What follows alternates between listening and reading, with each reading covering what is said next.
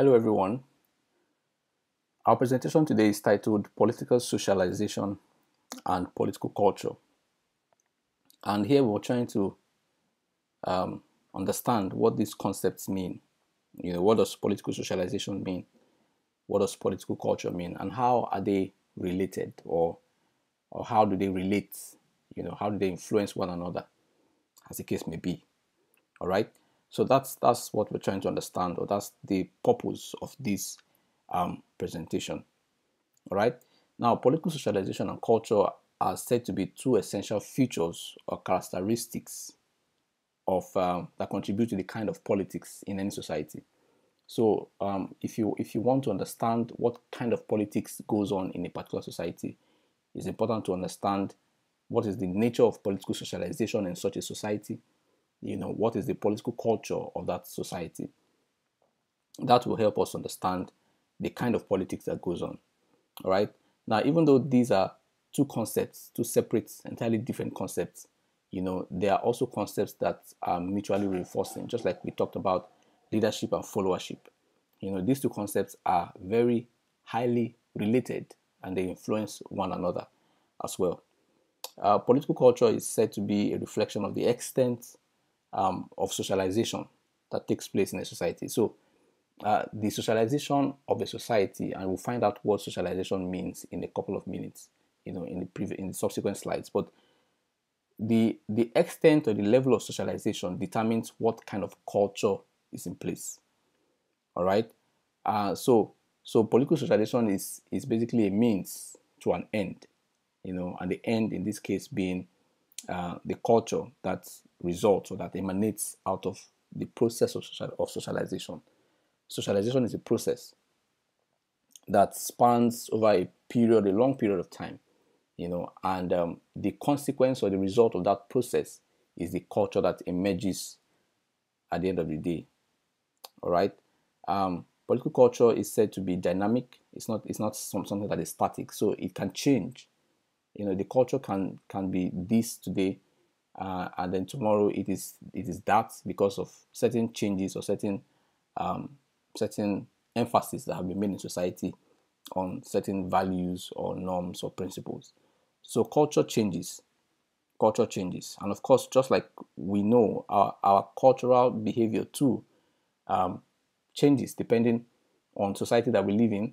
Those who have lived in the rural society for a long time, when they get to the city, to the urban areas, their behavior changes as well. They experience a culture shift, or their culture undergoes some kind of transformation or change. Basically. All right. So culture is not something that is static.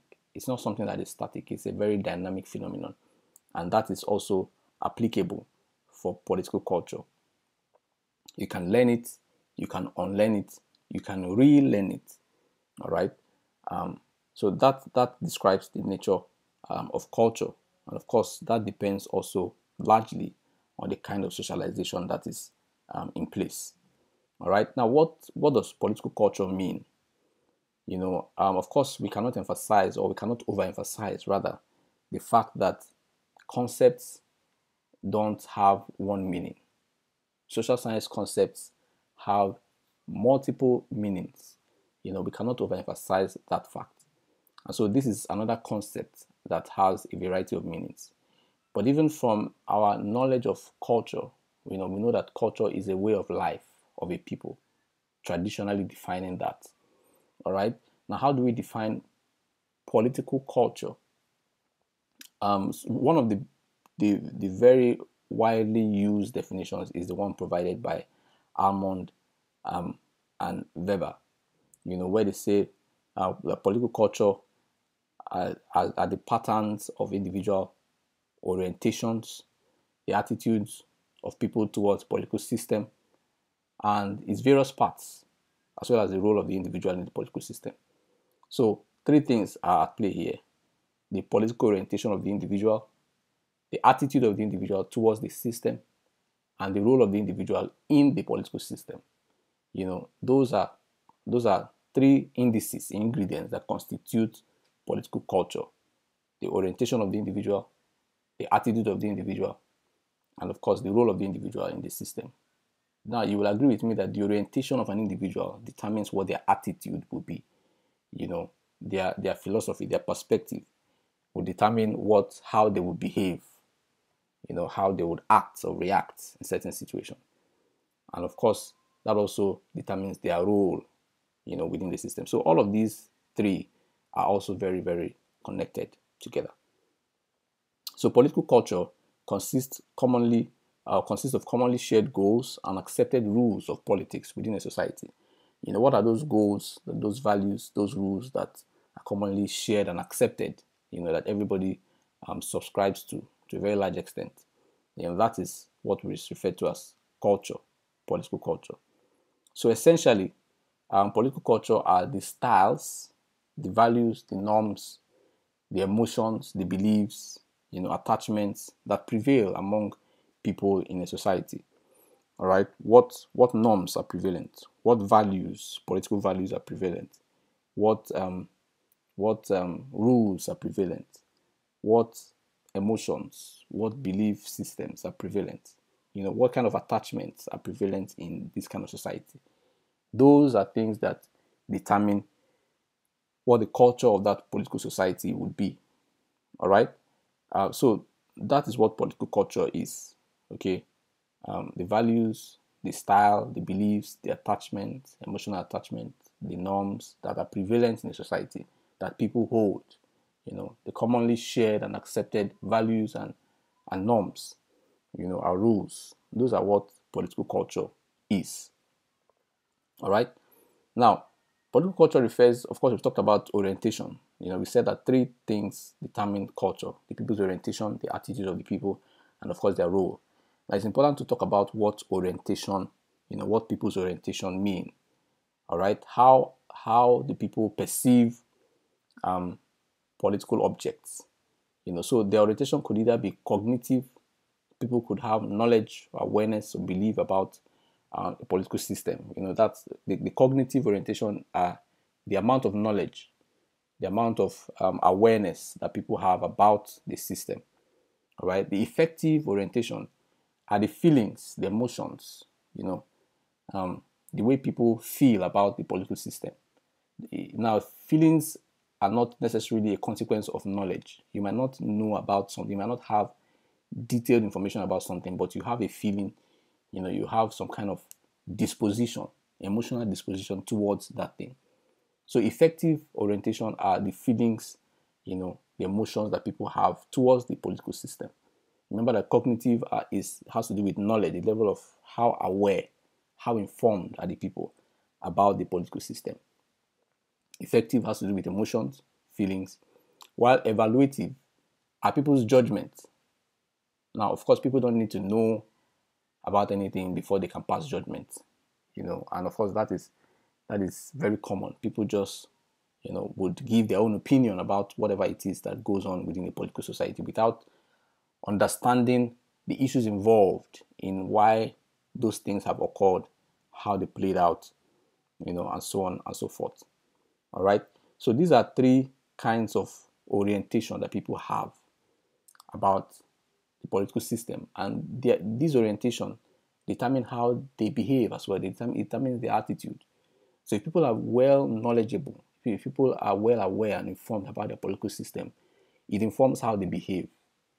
If people just have an emotional attachment, they just have a feeling, they just have how people feel about the political system also determines how they behave. The judgments that people have or the people make about certain incidents or certain leaders, certain policies also determine how they behave. So it's important for us to understand what orientation means, because we said that according to Almond and Weber, political culture has to do with people's orientation towards political objects, how this orientation affects the attitude of people in the political system, and the role of the people as well within the political system.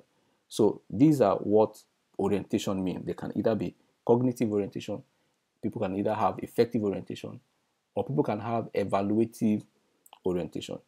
And sometimes people can have all three kinds of orientation. People can have cognitive, people can be aware, people can be emotional, people can also be evaluative. So whether some one, two, or all three of these, eventually influences how people behave in the political system. Now, there are three major types of political culture, still proposed by Armand and Weber in the book titled The Civic Culture, published in 1963. They proposed three types of political culture, and of course, individuals manifest manifest either of these types of political culture at every point in time. There's a parochial culture, and here the people have a limited, in this kind of culture, people have a limited knowledge, about the political system. Of course, they are just aware of what's going on within their immediate local environment, perhaps their neighborhood, their community. They have a knowledge of what's going on in their immediate neighborhood, but beyond that, they don't know anything else about the political system, and they are not involved, in the politics that's going on around them. So here, politics is dominated by ethnic or primordial sentiments. People are more inclined to their ethnicity or their ethnic groups. People are more inclined to their family ties, and they're not really interested in politics, basically. And of course, they don't have any significant expectations too from the political leaders or from the political system, because they're not contributing so much. They're not contributing. They're not interested, basically, in the political. Not necessarily they're not interested. They're not knowledgeable about. And of course, if they're not knowledgeable, they're not able to participate actively. And sometimes, of course, their interest level might also lead them not to be knowledgeable or to participate.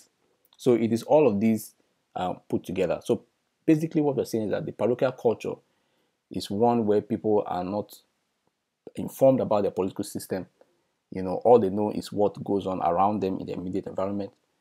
People are more connected to their ethnic groups or to their family ties, and there's really no expectation from government. That's how you read a parochial culture. A subject culture is one where people are informed about government. They are knowledgeable about government programs and policies, and laws, but they don't play any active part in the formation of these laws, or how the laws are implemented. They don't play any active part in influencing the kind of laws that are made.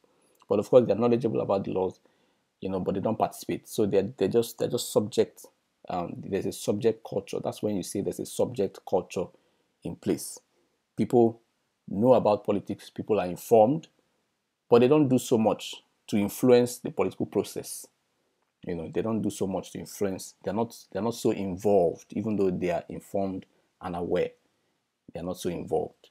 In the parochial, they're not informed, they're not aware, and they're not involved. They don't expect anything significant. All right. In the subject, they are informed sufficiently, but they are not involved. All right. And the third type is the participant culture. Here, people are informed sufficiently. They are involved. They influence how policies are made. How policies are implemented, and of course, they have very high expectations from the political process too, because they are very, very much involved in the process of politics. All right, so these are three types of political culture that exist. Now, like we said, no culture is static. A culture is not static. So people can have, a society can have a parochial culture today, and of course, in a few months' time, that culture moves, to a subject culture, and over time, it becomes, there exists a participant culture in such a society. So it depends on the level of socialization. It depends on the level of enlightenment, on the level of awareness that people have about the political process. Okay, so culture is not static. Societies can move from from one type of culture to another, and of course, societies can also move from participant culture to subject, depending on the circumstances that are at play in such a society. All right. Now, how do you know what kind of culture is in place. What are the elements of political culture? How do you know? How do you identify what kind of culture is in place in a society? So the key contents of political culture include the level of trust or distrust in government. If people trust government uh, sufficiently, then of course they will be participants. They want to get involved in what is going on. All right. If people distrust the government, then there's most likely that there might be a subject culture. There people might be aware, but they might not be interested, or even a parochial culture. All right. The second content or ingredient is the level of tolerance, and interpersonal cooperation among members in society. So how tolerant are people of their fellow citizens? Do you tolerate the diversity, the fact that the other person is Igbo or is from a separate ethnic group from you? Do you tolerate that the other person practices a separate religion from yours? So how tolerant are the citizens within the state? What is the level of interpersonal relationship or connection that people have with one another? Do people speak with one voice within the system? That also tells you what kind of culture is in place. What is the level of loyalty or attachment of citizens to the political system? Are citizens attached or loyal to the system? Do citizens want to uphold the integrity of the system? That also gives you an idea of what kind of culture is in place in that society. What is citizens' attitudes towards the government in power? Do citizens respect the government in power? Are citizens loyal to the government in power? Do citizens love the government in power? That will also give you a kind of idea about the culture that is in place. Citizens' sense of their own involvement in decision making. Do people feel that they are involved? Young, old, everyone is involved in the process of decision making. Or do people feel that they are excluded from the process of making decisions, perhaps because of their ethnic group, or because of their religion, or because of their culture, or because of their age, or whatever it is, or their background? If they feel excluded, then of course it affects the kind of culture that is in place. So these are some of the ingredients with which you can measure, or identify what kind of political culture exists within a society, whether it is parochial, whether it is subject, or whether it is participant. Okay. These are some of the other dynamics of political culture.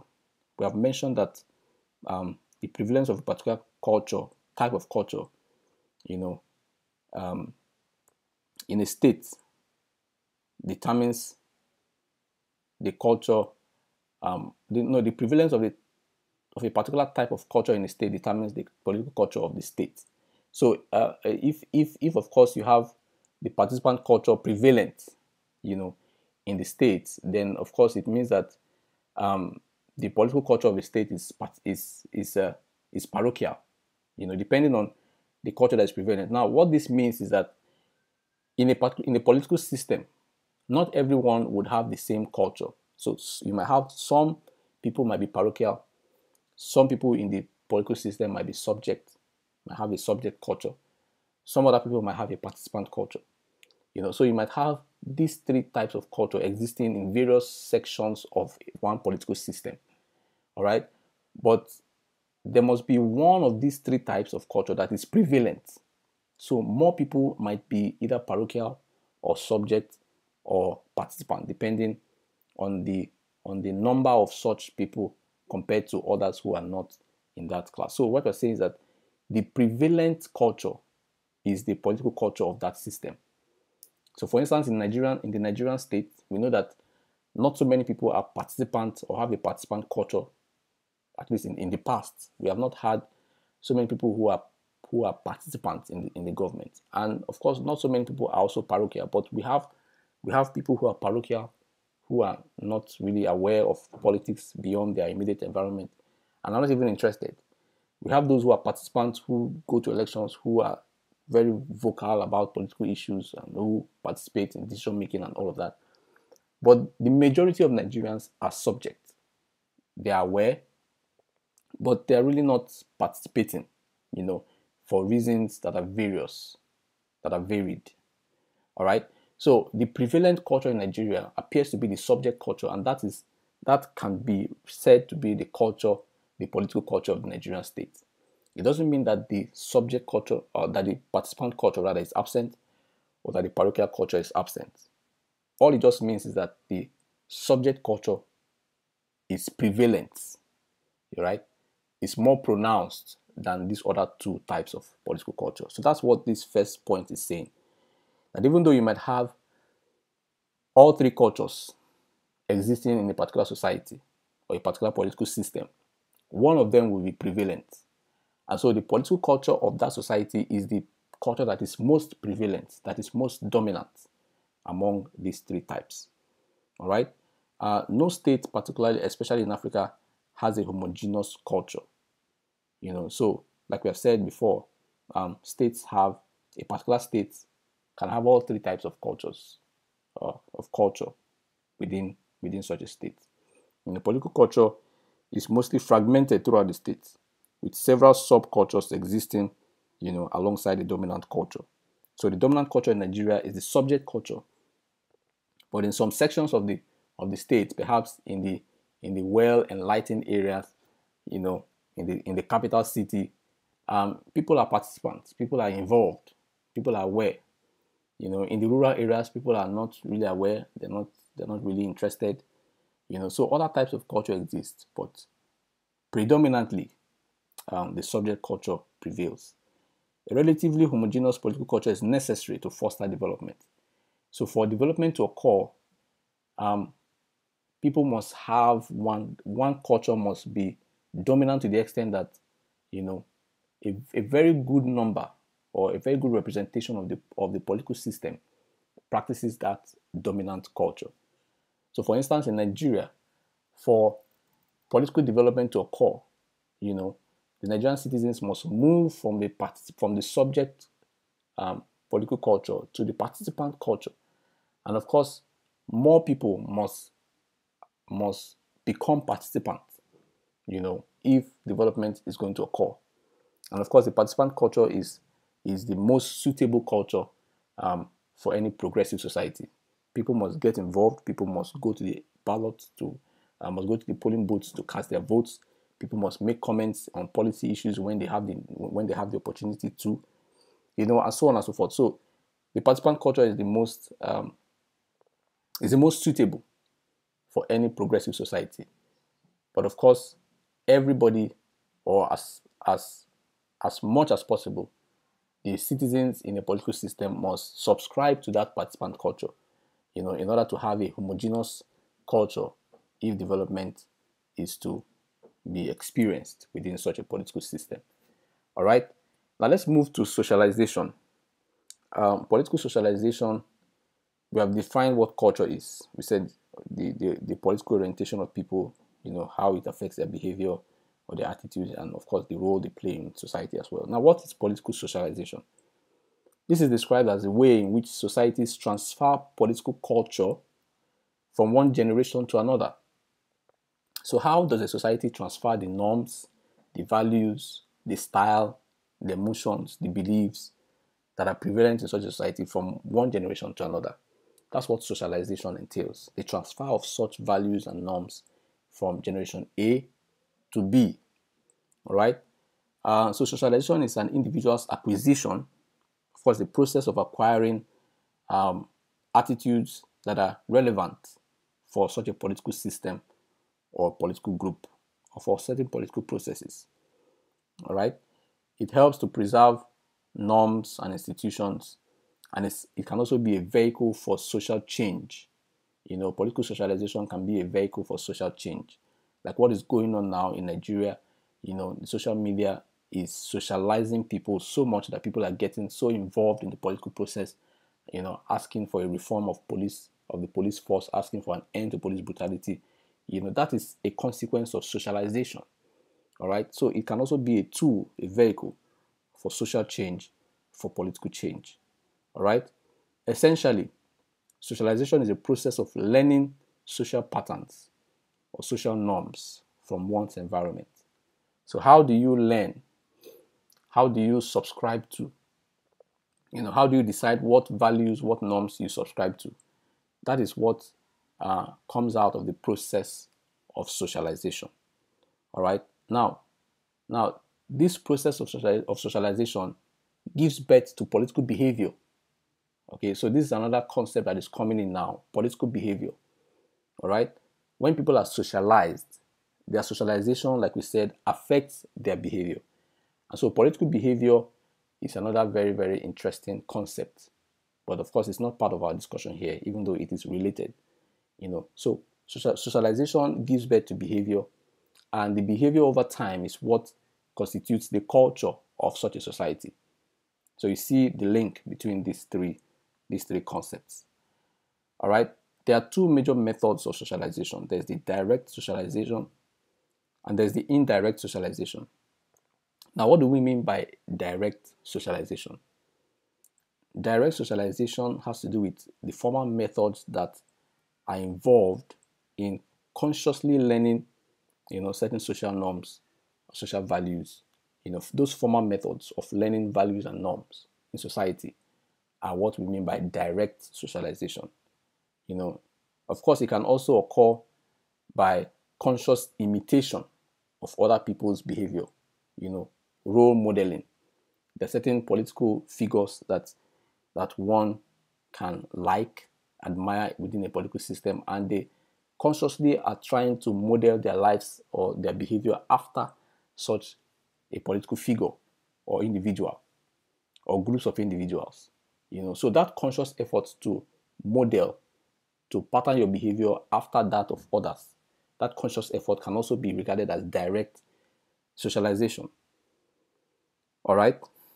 So formal training given by parents, given by teachers, given by peer group, given by certain political organizations, political parties, interest groups, given by religious organizations as well. All of those formal training, seminars that are organized, webinars that are held, Zoom meetings that are held, online classes that are held, all of those formal training settings, are methods of direct socialization.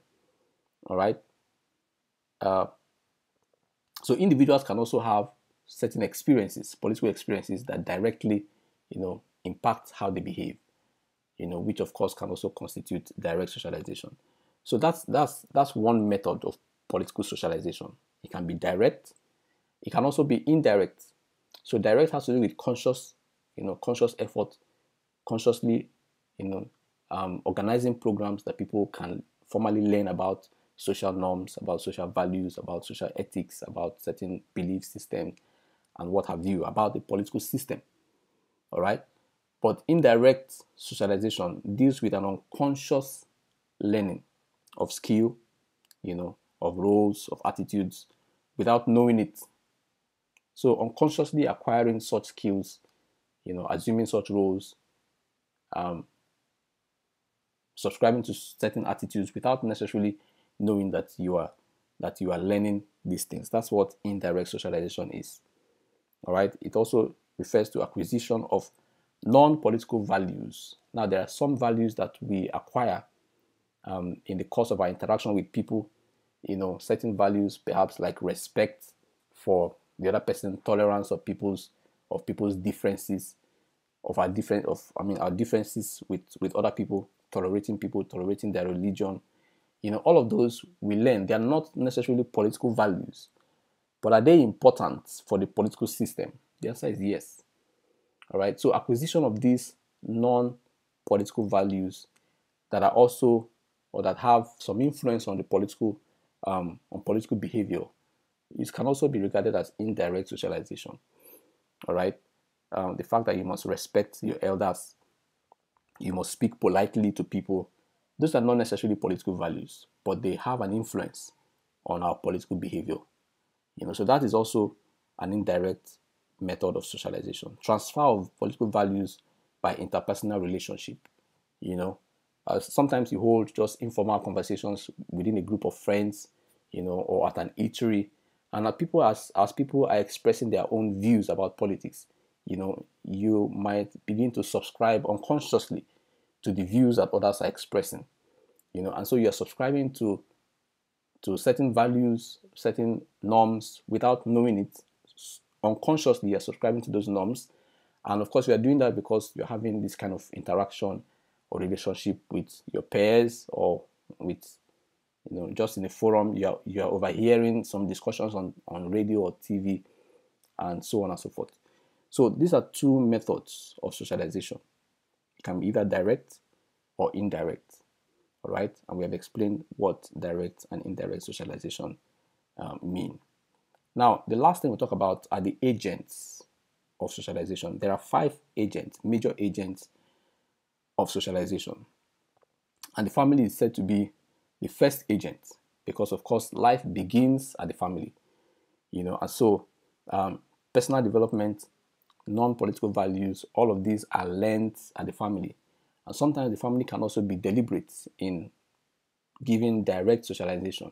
Parents can directly inform, educate their children about the political system, and provide some kind of direct socialization, passing down values from themselves to the children, as the case may be. So the family structure is a very crucial element of socialization. If the structure of the family is not good enough, to socialize the people, the children, then it means that the children have missed out, on that, on the benefits of that agent, which is the family. All right. The next one is the school, and of course, in the school you have the curriculum, you have the classroom rituals, like devotionals that we do in class, certain questions that people ask in class, the level of interaction in the class. All of these are rituals that can help to pass on certain values from the teacher to the student, or even from one student to another. During discussions in class, during team discussions, students in a team might be having a conversation, and as they converse, values are transferred, without even the teacher being involved. So students can transfer values to other students. The teacher also can transfer to students, as the case may be, depending on the classroom environment. Extracurricular activities, all of these are certain elements of the school that help to transfer values from or among members within that environment, that school environment. All right, whether from teacher to student or from student to student, as the case may be. The church is another agent, and of course, like I mentioned before, the church must be conscious, in providing socialization, political socialization for its members. And of course, there are also some non-political values that people pick up, from their interactions in the church over time, that also have some influence on their political behavior, as we have said about indirect socialization. The mass media, of course, television, radios, magazines, social media, all of these are very important tools of socialization. Members of peer group, are also are an agent of socialization. All right, either because they share similar status, similar age, similar experience, then similar space. People have an influence on their peers as much as possible. And so these are the agents of socialization that exist. Remember, we have said that socialization is what results in political behavior. And then, of course, the behavior of people over time translates to a culture in a system. All right. So for the culture to be progressive, there has to be adequate socialization. There has to be appropriate behavior that will translate into a progressive participant culture, that would result in development within society. In conclusion, we have said that political culture, political socialization, and political behavior are 3 concepts that are very important in the political system, and of course for political development. All right, we have talked about the relationship between the 3, how socialization leads to the behavior, which in turn eventually leads to the culture. All right, we have talked about the fact that behavior, of course, culture, which of course is linked to behavior, which is linked to culture. It's not static, right? People can learn values, people can unlearn values, and as they interact, culture can also change from subject to participant to parochial, depending on what the issues involved in such a political system are. So, so political culture is not static. Political behavior is not static, but political socialization, of course, are the values, the norms that must be transferred, from one generation to another. All right, and of course, we have mentioned that political socialization is a process, and it is said to begin at the cradle when someone is born. We have said that the family is the first agent, so that's where socialization begins, at the family, and of course, it goes on. Socialization continues until life, ceases. So it starts from the cradle and it ends in the grave.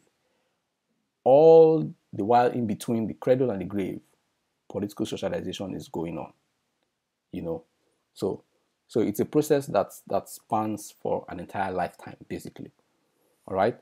We have talked about the fact that the participant culture is the most ideal culture for any progressive society, and of course, it is also based on appropriate, adequate, genuine socialization, by all the agents working together to ensure that individuals, that groups are properly socialized with the right values, with the right norms, with the right rules, with the right non-political values too, that can help in fostering a enforcing an appropriate political behavior that will lead to participant culture.